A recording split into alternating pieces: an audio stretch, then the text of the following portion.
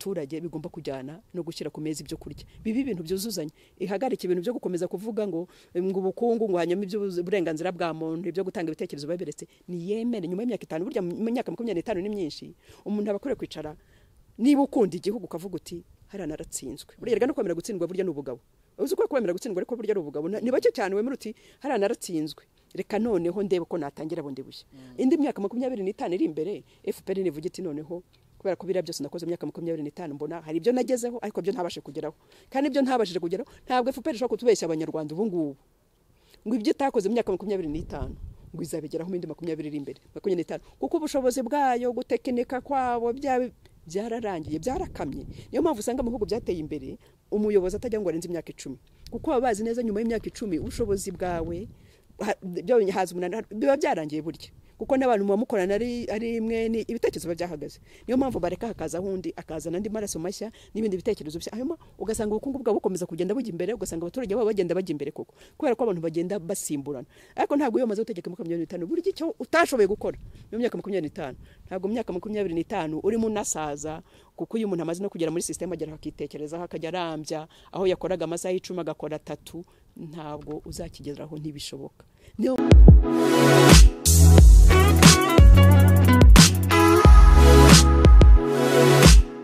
niba umuturage afashe agize umwanya amashyaka abaye umuyobora abaturage bacisha ibitekerezo byabo icyo gihe nyene bizatuma babandi bari ku buyobozi bumva ko hari ibyo bagomba gukora cyangwa bagomba guhindura mu miyoborere yabo icyo gihe rero nibwo ubukungu niho mvuga yuko kugira ijambo ko umuturage bifite aho bihurira n'ubukungu ntabwo rero wavuga ngo kimwe kirasiga ikindi FPR yasize ibintu by'uburenganzira bwa muntu n'ibintu by'ubujyanye no guha abaturage ijambo no gutanga urubuga bw'isanzure mu gihugu ngo bateze imbere abaturage ariko uyu munsi biracyagaragaza ko abaturage bakennye ntabwo bigeze bashobora kubazamura nyamara umuturage nese tuvuge nk'iriya nzu ya Karama leta yatanzeho amafaranga angana iki umuturage urimo utaramarama amezi 3 arimo ararira ku bukene bumwije ubwo FPR izagenda ibwira uwo muturage ngo yamuvanye mu bukene kubera ko yabikoze itabanje kumva igitekerezo cye kubera ko yabikoze itekaro turatuvuga tuti niba umuturage agiye kwimurwa babanze batekereze saho bamukuye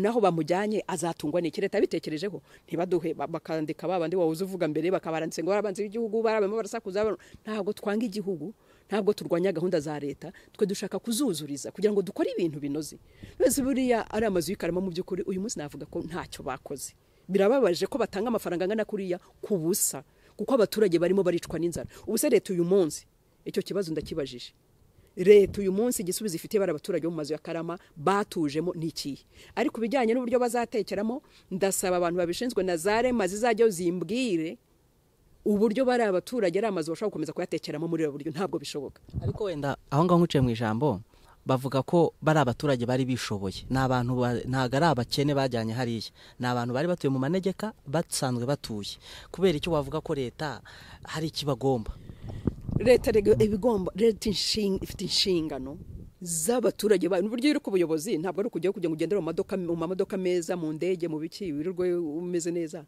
ufite inshingano ikomeye yo gutekerereza abo uyobora ntabwo burya kuyobora ari ibintu byoroshye iyo uyobora ufite inshingano ikomeye yo gutekerereza abayobora ni ukuvuga ko rero bari abantu nibyo harimo abavuze ko bakora akazi k'ubumotari barakomeje baragakora nta kibazo ariko abenshi siko bameze hari abantu harimo nk'umuntu w'incike ukubwira ko yaninjiye mu Rwanda yaravuye muri Kongo nta muntu asigaranye ntawe akubwira ati mitiwere ntayo nta kintu mfite cyo kurya nta n'umuntu ufite ufasha uwo muntu se leta kwagiye kamuterekamo uwo muntu azabaho ati hari abantu umuntu wari wifashije koko ataratura aho ngaho kuko yari afite ya miryango yamwinjirizaga amafaranga leta aho imukuyemo aho yamukize nta miryango yo gukodesha ihari kandi w'icyari kimutunze cyari icyo none se uyu munsi uwo muntu leta imufashije iki imuhaye inzu nziza nibyo ariko se azajya kuraho amafaranga ko yamazu yakuragamo amafaranga y'ubukode leta yayasenye nese leta yari yabanje kujyana nawe inama ngo uramubwira ati winjizaga 200 none umunsi watugushyize bizagenda gute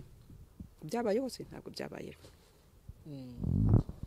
urabona noneho ari iki cyakorwa kugira ngo igihugu dukomeze dutere imbere ibitagororotse bigororoke ikintu kigomba gukorwa kandi nsaba abanyarwanda bose ngo bumve mbasaba nuko uhereye kuri byane twavuze mbere urebye ukuntu abantu basigaye baterana amagambo urebye ibiri mu mitima y'abanyarwanda igihe kirageze cy'uko abanyarwanda twemera yuko Rwanda rukwiriye guhabwa icyerekezo gishya kandi mu maguru mashya. Ikigomba gukorwa n'iki?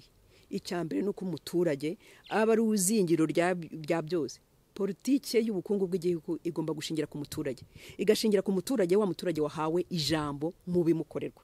Umuturage ijambo rye rinyura hehe? Rinyura mu mitwe ya politiki, ibitekerezo bigatangwa, abantu bakabyumva. Abantu ntibumve ngo ubwo urimo kuvuga udahamanya nanjye muri politike yanjye uri umwanzi w'igihugu, abantu bumve kugisubiza ari gufunga umuntu, ari kugira ngo umuntu ari gite, ari kugira ngo abantu baterwe ubwoba, abantu be gutanga ibitekerezo. Ibyo byose nibihagarare. Twese turi abanyarwanda, nkunze kuvuga ngo abanyarwanda dukize hamwe nta kiza cy'igihugu tutageraho. Abanyarwanda bose bumve ko dukunda igihugu cyacu, ko kugikunda atari mu magambo, atari ukubuza undi uburyo. Umunyarwanda wese umukunde kandi umve ko tugomba gushyira hamwe. Niba umuntu avuze ati kira ntikigenda neza, mwicare muvuge. Nk'ubu ndavuze nti ndasaba abayobozi barebe Karama, bongere basubire inyuma barebe, kuko haracyari kare yuko ibikocamye byakozwemo bikosorwa.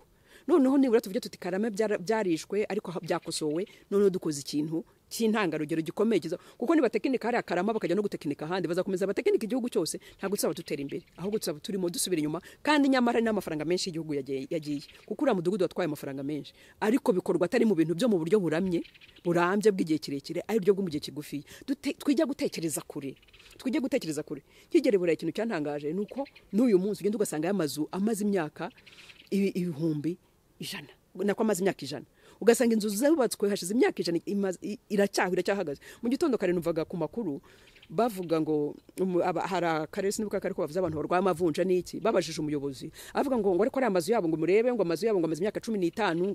Urambwira ngo inzu y'imyaka 15 irashaje kurya umuntu yituyemo arwaye amavunja? Kuki se tudatekereza kureka mbabwira iyi nzu ntuyemo yubatswe kera mbere igiye kumara imyaka irenze 30.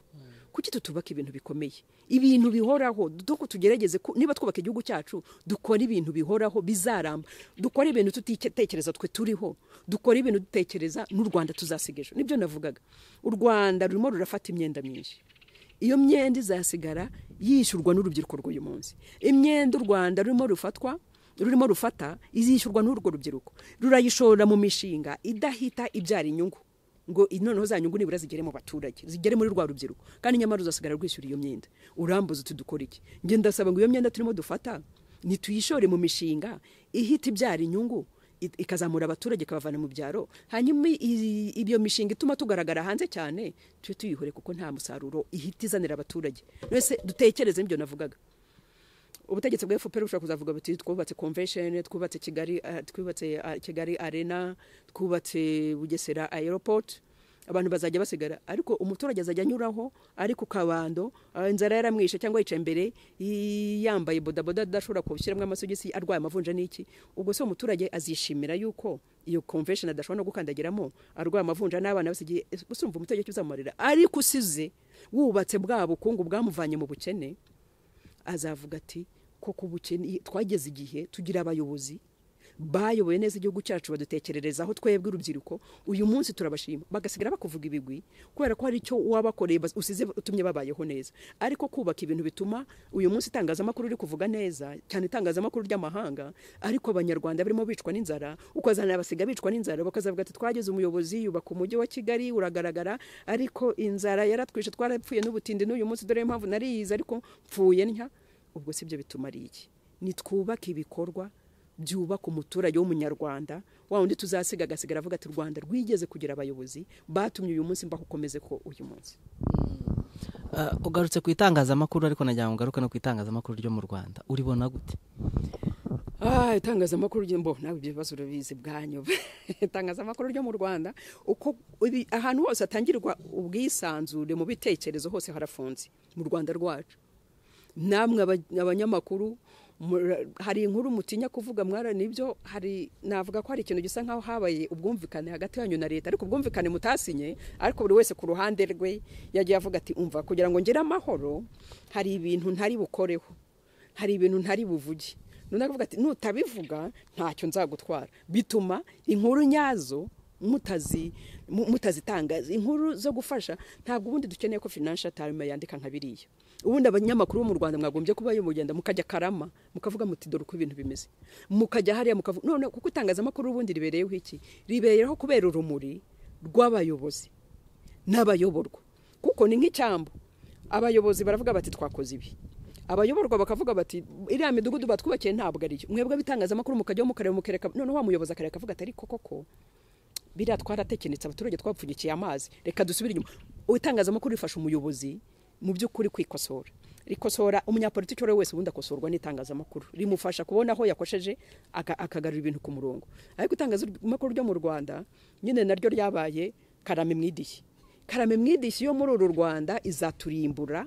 Niyo mpamvu mvuga ntigiye kirageze guha u Rwanda icyerekezo gishya, ibintu bya karame mwidishyi tukabihagarika. Ntabwo bituma, ntabwo byubaka igihugu. Hari abantu biyicara bakumva ko kogeza ibintu bitagenda, ntabwo babubaka igihugu, nta nubwo bakunda igihugu. Ikitagenda kivuge hanyuma gikosorwe. Twese turi abantu, byavuga turi abantu, ntabwo turi abatagatifu. Umuntu ashobora gutekereza akavuga ati ni byiza, ushobora no gutekereza, ushobora kuba n'ubu ntekereza wenda kubyo ntekereza ari byiza, ariko undi ashobora kuvuga ati ntabwo ari byiza, ahubwo dore ko nabona. Noneho yabimbwira nkavuga nti koza kwa mugana ari byo, hari wenda iriya ngo nisi nayirebyemo. Noneho mu kuzuzanya ibitekerezo nibyo navuze, tukora politike y'insirimu yo kuzamura igihugu cyacu. Ariko ibintu bya karame mwidishyi, banyarwanda muri karame mwidishyi ndagira ngo muyivemo, irasenya ntabwo yubaka.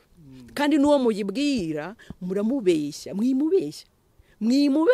Karame mwidishyi ntawe yakijije, karame mwidishyi irasenya, karame mwidishyi isubira inyuma, karame mwidishyi nyine mwidishyi uko byamugendekeye yapfuye kwa kundi kora kose bambwira ngo karame mwidishyi, uruhu rurenda rumwumira aho ruramuniga neza arinda apfa anogoka. Bakiri muri karame mwidishyi. Abanyarwanda nituve muri karame mwidishyi, dukunda igihugu cyacu, ikitagenda ukivuge, n'ukibwiye ntakurwara umwikomo, ahubwo avuga ati se cya kintu nicyo. Hari ubwo nshobora kuvuga ko atari cyo, kandi wenda ruko nakirebeye mu nguni itariyo. None hanya uravuga ati Ingabire warebeye muri iriya nguni, ariko nyamara njye naberebeye muri iyi. Vuge nteye ariko niba warebeye muri iriya nkarebera hariya, reka turebe niba tutabona inguni duhuriramo hano hagati. Ariko twubake igihugu cyacu. Ariko abanyarwanda ndabinginze dufate icyerekezo gishya. Karame mwidishyi tuyishyire hasi. Namwe mwe mwitangazamakuru karame mwidishyi mushyire hasi. Hanyuma wenda tugaruka wenda kuri icyo cy'itangazamakuru, cyangwa reka tukihorerera, ahubwo tujye noneho ku bantu batavuga rumwe na leta, yaba abakorera mu gihugu bahari nubwo atari benshi, ariko nabo hanze y'igihugu barahari, bavuga bati u Rwanda ibi nibi ntago bigenda neza, abaturage gutyo donc barwanya leta bakanabyemera. Ubona ari izihe ngamba zafatwa kugira ngo abanyarwanda, yaba batavuga rumwe n'ubutegetsi, yaba abavuga rumwe nabwo, kugira ngo bahurize hamwe kandi basenyera umugozi umwe, donc bigira icyerekezo? Byakorwa bite, byagenda bite? Urakoze, icyo ni ikibazo kizumbajije, ariko ndagira ngo mbanze ngira ikintu nkosora. Ntabwo turwanya leta, kuko icyo kintu ntekereza ko nicyo gituma babandi nitse abafana batari abanyapolitike, ko umunyapolitike nyawe yumvuga bazi ibyo ndimo kuvuga ababyumva neza. Ariko hari abafana bagendera gusa mu gufana nk'aba bafana bareyo, donc abo bafana akoma amashyi gusa, bamwe navuga bakarame mwidishyi, atabanje kureba. Noneho wavuga ngo abarwanya leta, ahagahita ahera azamuka ati babandi barwanya leta, kandi koko nanjye urwanya ntabwo ari kurwanya leta, nuko utavuga rumwe. Tujye dukoresha amagambo nayakwiriye mu mwanya wayo, kugira ngo dufashe abantu kumva ibintu neza. Ntabwo turwanya leta, ahubwo ntabwo kuvuga rumwe nayo kuri politike zimwe na zimwe. Nabivuze hari ibyo nshima, hari ibyo ngaya.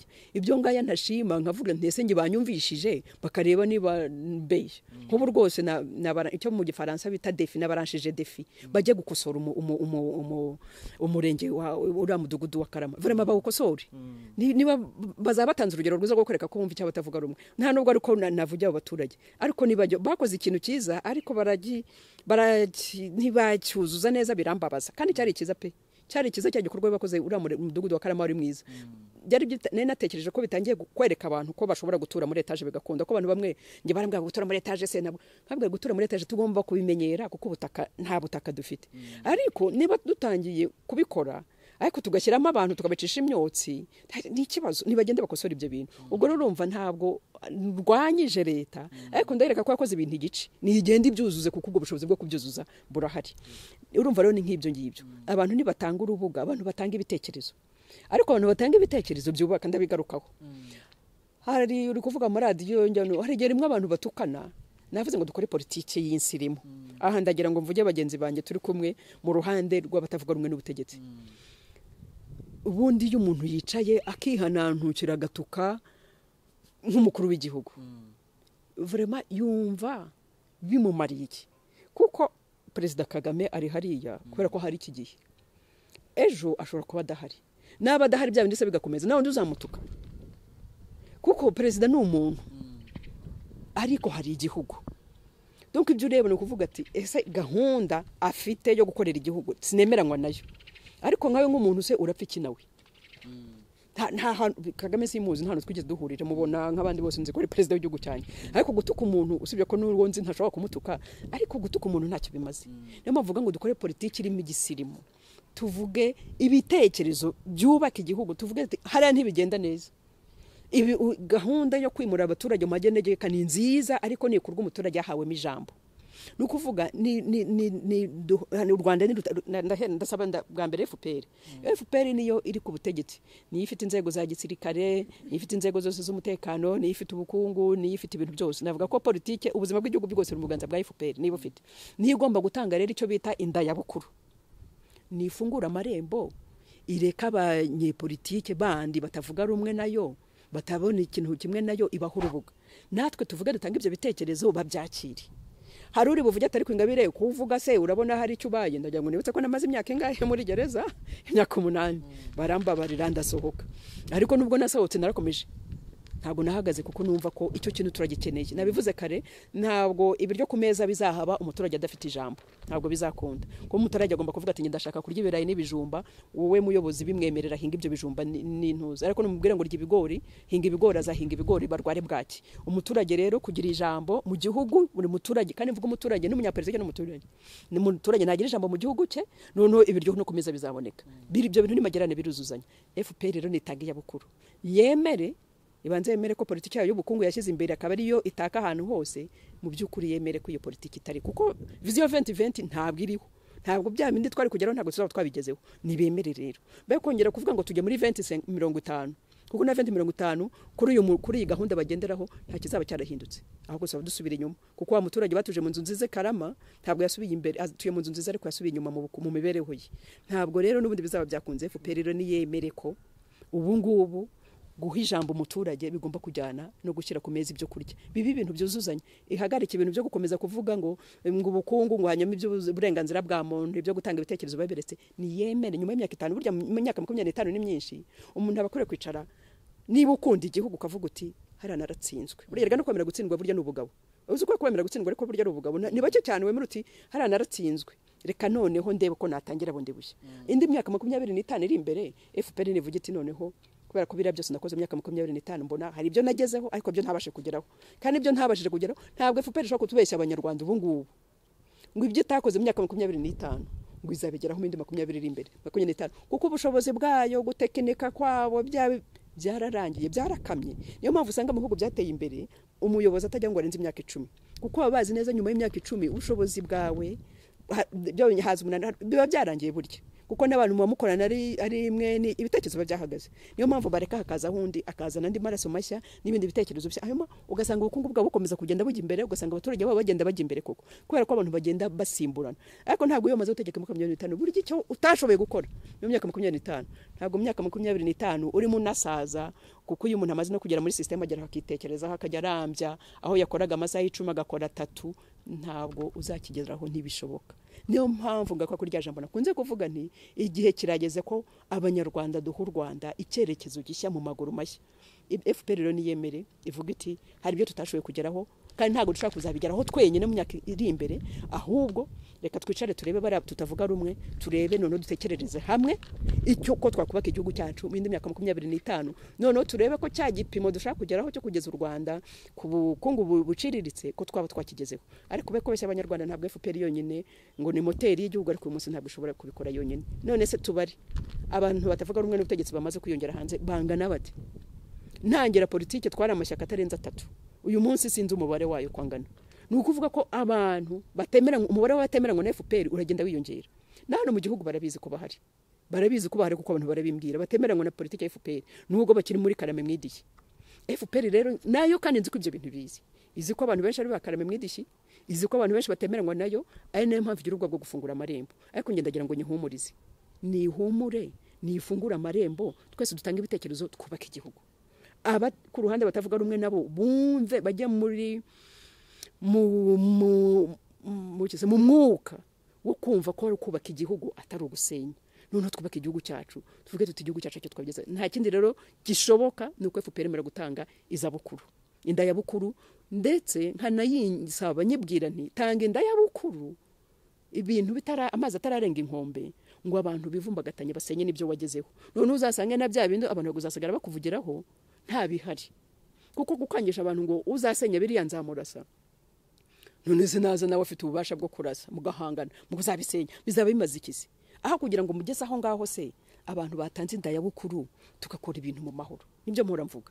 Ibintu birashoboka, hari ubushake bwa politike muri iki gihugu cyacu. FPR gatanga inda yabukuru, twasigasira ibyagezweho ibyimaze kugeraho, ariko ibisigaye byo nta mbaraga igifite. Imbaraga zayo zarangiriye hariya, ni yemere yagura amarembo n'abandi twese tujyemo dutange twubaka igihugu cyacu mu mahoro.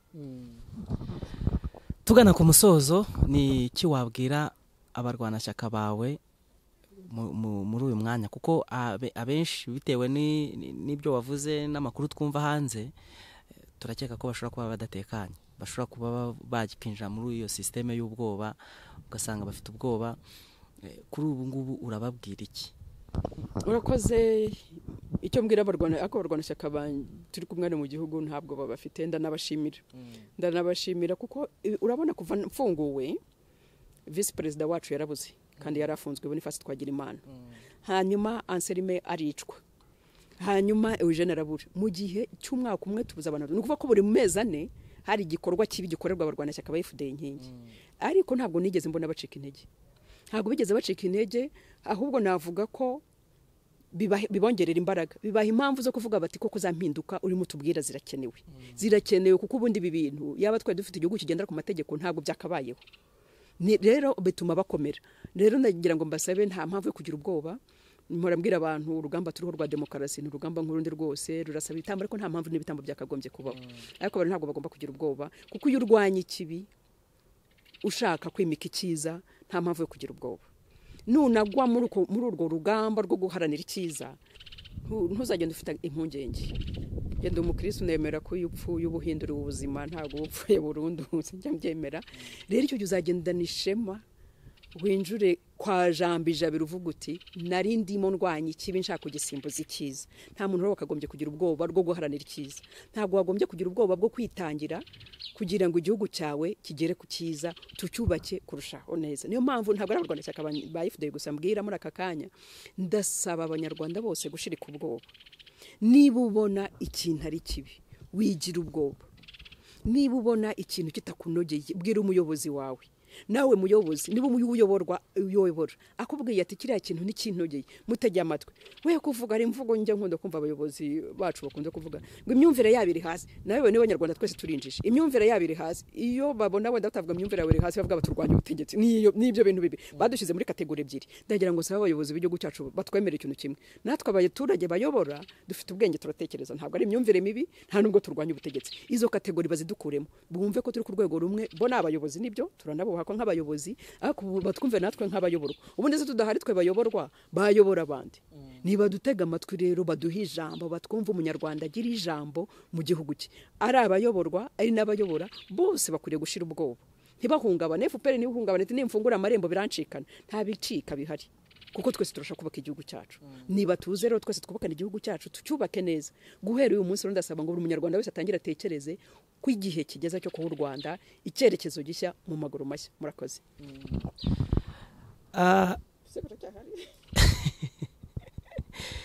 Reka tubashimire cyane kuri mwese mukomeje gukurikira Umubavu TV online, tubibutsa ko kugira ngo iki kiganiro ubashe kugikurikira neza ndetse ujye uwa mbere mu gukurikirana ibiganiro byacu, ni ugukora subscribe hasi ku kajambo kanditse mu ibara ry'umutuku, hanyuma n'akazogera kari iruhande rwako ugakora subscribe, then ukajya ubona ibiganiro buri uko tushyizeho ikiganiro ubona notification cyangwa se ubutumwa butoya bukwibutsa ko hari ikiganiro dusize kuri YouTube channel yacu.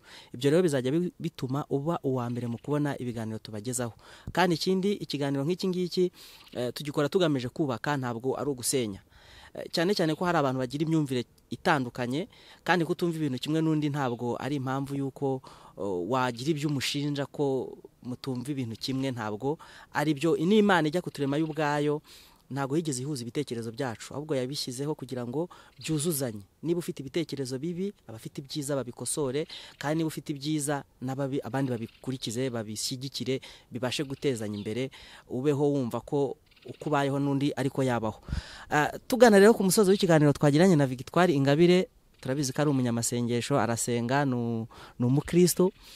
Twagira ngo tumubaze niba hari ikintu yumva ku mutima we gihari yashima Imana, akitugezeho muri kano kanya, kitubwire kuri ubu ngubu n'icyo ari gushima Imana. Imana nayishimira byinshi cyane, no kuba ndiho, kuba yarampaye kuyimenya, nayishimira byinshi cyane, ko cyane nkayishimira ko ikomeje kundinda muri ubuzima ndimo butoroshye, kuri urugamba ndiho. Yarandinze imyaka 8 ndi muri gereza, mvamo ndi muzima, ndetse nsohokamo ngirirwa ubuntu, ndasohoka. Uyu munsi iracyandinze, ndacyariho, ndahagaze, ndahumeka. Yampaye ubuzima buzira umuze, kuko ndwara gake cyane, kuko ntegeza ko njya kuba ndwaragurika. Uru rugamba ntari kurushobora. Nyishimira ko yandindiye umuryango, nyishimira byinshi. Uvuze ku muryango, ubu umeze ute umuryango? Umuryango wanjye umeze neza, umugabo wanjye arahari, turavugana nubwo byinshi siri nkuko nakubwiye ubushize, ndamukumbuye, nkumbuye abana banjye, nkumbuye ko nabuzukuru banjye. Ariko igihe nikigera, isaha y'Imana nigera, niko buri gihe nkunda kwishyira mu mutuzo, nkavuga nti isaha y'Imana ntiragera, isaha y'Imana nigera bizakunda ko nongera guhura n'umuryango wanjye, nta kibazo. Wenda twavuga ku kigendanye no kuba Tom Ndahiro yarakwanditseho, hari ikirego umunyamategeko wawe yari yatanze, cyaba kigeze hehe? Ikirego rwose abantu bose bajya bakimbazaho, nkabwira ko ntabwo ndegera itangazamakuru, ndegera inzego zibishinzwe, ariko kuko ntazi uko byagenze bigasohoka mu itangazamakuru, nta kibazo mbivugaho. N'icyo umunyamategeko wanjye yatanze ikirego, turacyategereje icyo RIB izabikoraho. Buriya se ntibyaba ari kuba wenda ari umuntu mutari guhuza ibitekerezo, nubwo harimo imvugo zitari nziza, ndagira ngo uzigarukeho, ugire icyo uzivugaho, noneho unagira icyo uvuga ku bandi bashobora kuzikoresha abandi bitwaje ko batavuga rumwe n'ubutegetsi. Nibyo mu kanya hari icyo nari maze kuvuga, mbwira abagenzi banjye bari ku ruhande rwa opposition kwirinda kuvuga imvugo zituka umuntu, imvugo zisebanya ko ntacyo zimaze. Niba tunenga ibitekerezo by'umuntu, tunavuga tuti twabinenzeho ibi, twebwe tubona byagenda gutya. Iyo niyo politike y'igisirimu nifuza ko abanyarwanda dukora. Inyandiko zuriya mugabo rero nje ntabwo nabona ko ari inyandiko z'umuntu utavuga rumwe n'ubutegetsi, ari muri utavuga rumwe nabo muri opposition, kuko nta nubwo ari nanjye basira gusa, basira umuntu wese. Ari muri ba bantu navuga bari muri karame mwidiye, ukoma mu mashyi akanatana, kuko hari niyo mpamvu ufite amatsiko yo kureba uko bizabyitwaramo, kuko hari naho arengera. Kandi uko kurengera kwe nsigaye mbona abantu benshi babyitirira ubutegetsi. Ntekereza rero ko RIB ifite inshingano yo kugaragaza ko atari ubutegetsi buba bwamutumye, kuko ibintu arimo akora. Hari n'abavuze ngo ntabataniye na Hasani, nangeze Hasani. Hari nk'inyandiko yasohoye ejo bundi ku itariki 16 z'ukwa 8 mu kinyamakuru cyitwa Igihe. Nacyo ntumva ukuntu Igihe kinyamakuru ubundi mbere nabonaga ari ikinyamakuru kizima, ariko kigiye kuzahinduka RTRM. Birababaje kuko ubundi barafite ligne editoriale nziza, ariko kureka umuntu nka nkuriya mugabo gakomeza gutanga amabira bitekerezo, kizahinduka RTRM. Kandi ngira ngo ari RTRM nabazivugiyeho nabangeza abo aho uko byagenze birazwi, kuko nta gahora gahanze. Ntekereza rero ko niba abantu uyu munsi bavuga bati kuba nta umukoraho kandi avuga amagambo abiba amacakubiri mu banyarwanda, ashaka kwambura abantu ubumuntu kubera abaziza kuba batavuga rumwe n'ubutegetsi, ibyo ngibyo ni nacyo cyatugejeje kuri jenoside yakorewe abatutsi, kubanza kwambura abantu ubumuntu. Ntabwo jenoside reba ku bwoko gusa, reba niyo umuntu mujijije ibitekerezo byerega, ukamutoteza ukamwambura ubumuntu umwe kugeza ubwo uvuga uti uriya muntu nta nagomba kuba muri societe, umuntu wamukuyeho. Iyo nayo ni jenoside. Aravuga ngo umushakashatsi, ariko ntekereza ko byagombye kuba bizi. Donc niba rero ubutegetsi bumureka ibyo byose akabikora, nihagira amategeko amuhana. Niyo mpamvu abantu bari kwibaza uyu munsi batese none bwa butegetsi bwa bari bo bumutuma, bwa bari bwo mukoresha, nkuko kugiye byari Imana bavuga bati ngeze agomba n'ubutegetsi bwa Imana mukoresha. Ngere nkekeza ko inzego z'ubuyobozi wenda zishobora kuvuga ziti ibyo bintu byo mu itangazamakuru ntabwo tubijyamo, ariko nibareba ukuri, kuko nageze Hasani igihe yavugaga yaravugaga ariko abantu babitaga mu gutwi hari ababitaye mu gutwi bagira ngo nibyo za nkoma amashyi navugaga za karame mwidishyi zigakurikira ibyo ngibyo byo kubona zikoza amahano kandi leta yararebereye ivuga ngo biriya byo mwitangazamakuru tubyihore ntabwo tuvugana nabo mwitangazamakuru cyangwa dusubiza mwitangazamakuru be gusubiza mwitangazamakuru ariko barebe nibi bivugwa bidafite ishingiro barebe se nta mategeko arimo yicwa ese umuntu niba arimo yicwa tuvuge nka nkunda kugaruka kuri biriya bintu byambayeho kiriye ushobora kumbwira ukuntu abantu nge natumijwe na RIB kubera ko bavugaga batesa amagambo warayavuze amagambo ntayo navuze none se abayavuze barakurikiranwe kuki ngewe nari ngiye gukurikiranwa kuri ayo magambo ariko basanga hari abayavuze ntayavuze ntibakurikiranwe ni ikibazo amategeko niba hari yubahirizwe kandi yubahirizwe kuri bose arengere buri munyarwanda wese n'abashinzwe kubashyira mu bikorwa bashyire mu bikorwa kuri buri wese ubwo nibwo tuzaba twubaka igihugu kigendera ku mategeko niyo mpamvu ngunda kugaruka ku kintu ngo twubake igihugu kigendera ku mategeko amategeko ahari nubwo hari amwe tujya tunenga hari bigomba gukosorwa ariko nibura n'ayahari se niyubahirizwe kandi yubahirizwe kuri buri wose bye gusa nkaho hari abareba n'abatareba ibyo rero iteka mbigarukaho kugira ngo nereke abantu ko ari ibintu bigomba gukosorwa mu gihugu cyacu hari ibintu bigomba gukosorwa kugira ngo twubake igihugu cyiza gitemba amata n'ubuki rwa Rwanda abanyarwanda twese twifuza birashoboka ko dushobora kurwubaka ariko buri wese arangije inshingano ze zo gutanga umuganda wo kubaka igihugu kuri ziriya nyandiko za Tom Ndahiro waba waramenyesheje urwego rw'abanyamakuru bigenzura ko nk'iyo ibintu byaciye mu bitangazamakuru nabyo hari icyo rubikoraho nibyo igihe navuganaga na RMC twahuye na biriya binyamakuru byo byatangaje biriya bya Kirehe bo bavuze ko ari opinion y'umuntu bakira noneho RMC iratuvuga iti ni umuntu ku giti cye ntacyo twe twabikoraho donc urumva nta bisa nkaho ari ping pong turimo urabona ka gapira ka ping pong mwohereza hari akamwe bakinira ku meza nibyo turi mu niyo politike mu Rwanda nabonye kenshi bakunda gukina utuntu twinshi badukina nka ping pong bira ntabwo ari byo ubundi dukwiye kuva mu bintu bya ping pong tukubaka igihugu cyacu kandi mu mahoro kuko barajya ping pong mukora ahubwo mushobora gutekereza muti Ingabire n'Ingabire biriho ntacyo niwe birabaye muzunguza gatoya nta nubwo binanzunguza iyo abantu babizi ntabwo bijya binzunguza ibintu nka biriya ndabikunda cyane kuko bimpa kubona icyerekezo ahubwo igihugu cyacu kirimo nkavuga nti hari amakosa agomba gukosorwa twa ping pong batatunkoreye ntabwo namenya uko ibintu bihagaze nanjye bajya banyereka bati umudugudu wa Karama ni mwiza nti ni mwiza ariko iyo bakinnye ka ping pong gatuma njya kureba mwe imbere ikirimo noneho namenye ikirimo nkavuga ntibira bigomba gukosorwa n'ibihagarari kubikora njye ntacyo bintwaye ariko iyo mbivuze ni ukugira ngo mbabwire niyo ping pong tuyihagarike twubake igihugu twubake igihugu dukore politiki yubaka igihugu mukore ping pong kuri Ingabire ntacyo ariko mwubake igihugu ntacyo bintwaye ariko nibubake igihugu kuko bashobora gutekereza ko bari kubikora kuri Ingabire ariko bigakururuka bikagera kure byavuye kuri Ingabire byageze ku bacika cumu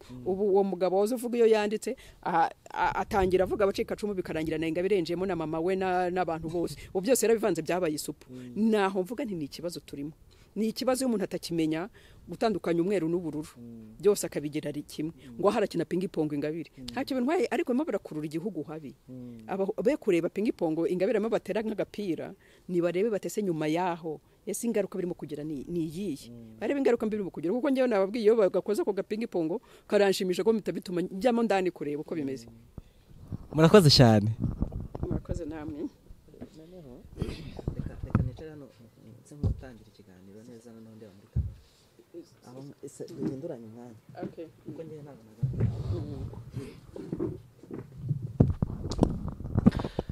turabashimiye cyane kuri mwe mwese mwakurikiye ikiganiro twagiranye na Ingabire Victoire ni umuyobozi wa FDI inkingi ishyaka ritaremerwa mu Rwanda gukorera mu Rwanda ariko rigishakisha uburyo ryakwemerwa ari naho aheragira ati niba dushaka ko ubwisanzure bwo gutanga ibitekerezo bikorwa mu buryo bwiza reka tunahere no kwemerera ishyaka ritavuga rumwe n'ubutegetsi dore ko avuga ko kuva mu mwaka w'2010 ubwo yazaga mu Rwanda yaraje kwiyamamaza yaraje kwandikisha ishyaka ndetse no kugira ngo abe yatanga kandidatire ye ku mwanya wo kwiyamamariza kuyobora igihugu cy'u Rwanda ntago rero byaje kugenda neza nkuko yabigarutseho ndetse nkuko byagiye bitambuka mu bitangazamakuru bigiye bitandukanye kuba rero twaganira na Ingabire ni umusanzu tuba turi gutanga ku gihugu cyacu natwe kugira ngo izi raporo zikorwa cyangwa nibi byegeranyo bigenda bikorwa ku Rwanda bitaruvuga neza kuko nk'iyo urebye